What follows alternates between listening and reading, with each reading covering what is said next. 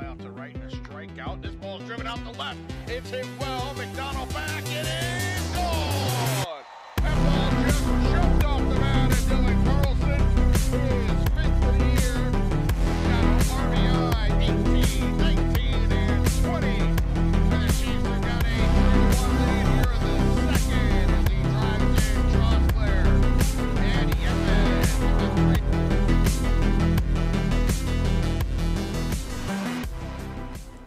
How's it going, guys? Welcome back to another TTM success here. As you can see, I have here Dylan Carlson for the Peoria Chiefs, another great minor league player. This one was actually probably the longest wait I had to wait for a minor league player to return the mail.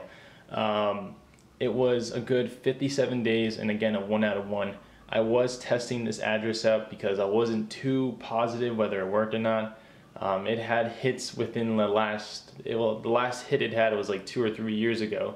So I decided to try it, send one his way, and as you can see, I was successful. Again, it was a great signature. It does pop out because he is wearing a white shirt, plus the blue Sharpie. Looks great.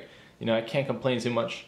Whether this is his legit signature or not, I can't tell you. I'm gonna have to definitely get it authenticated and checked out. But to have anything returned back like that, signed, I doubt he would want to just scribble whatever and be like, all right, well, let's just let him think that he got his signature. But it is what it is.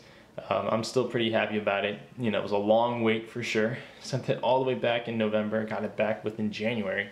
So not too bad. Just a good, what is it, two months wait? It was a good 2 months. But with that being said, what's the longest you ever had to wait for a minor league player to return your TTM success? Love to hear it. And with that being said, I don't know why I always botch the ending, but with that being said, make sure you leave a like, subscribe if you're enjoying these videos. Most importantly, I'll catch you on the next success. Take care.